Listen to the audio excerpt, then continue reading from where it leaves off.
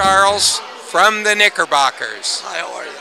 John, it's Yes. great to have you here. I was just saying how we used to go into the Red Velvet back in the good old days and hear you guys do your Beatle medley, and we were amazed that you sounded just like the Beatles. Well, we love the Beatles, and it had a big effect on our band. And of course, Lies, everyone said, was like a Beatles song. Well, then when Lies came out on the radio, we thought it was the Beatles till we heard the DJ say, and that's Lies by the Knickerbockers. And Jeff Cotton and I looked at each other and went, that's that great group from the Red Velvet. That's right. Those were great days there. And actually, I was telling you a moment ago, Lies was the B-side of that record.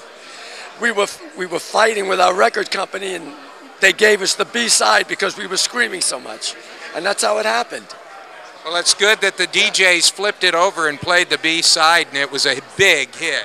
Well, a lot of the DJs came into the Red Velvet, where you saw us, and they said, we don't like that record, but we'll play Lies. And that's how it happened. All right. God, it's great to see you here today, John. Great to see you.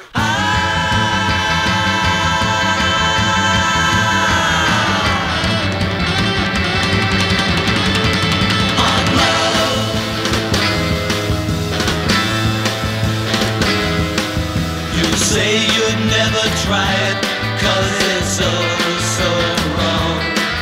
You say you can't resist it, 'cause you're oh so strong. But once you've had that feeling, you'll be coming back for more, 'cause you like the pleasure of being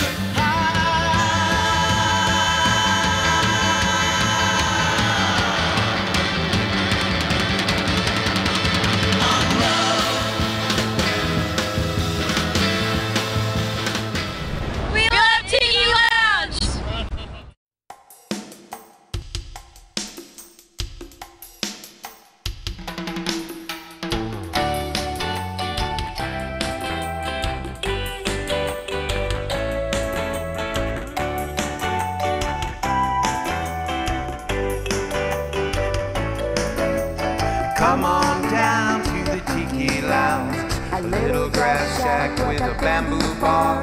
It could be any island, maybe not.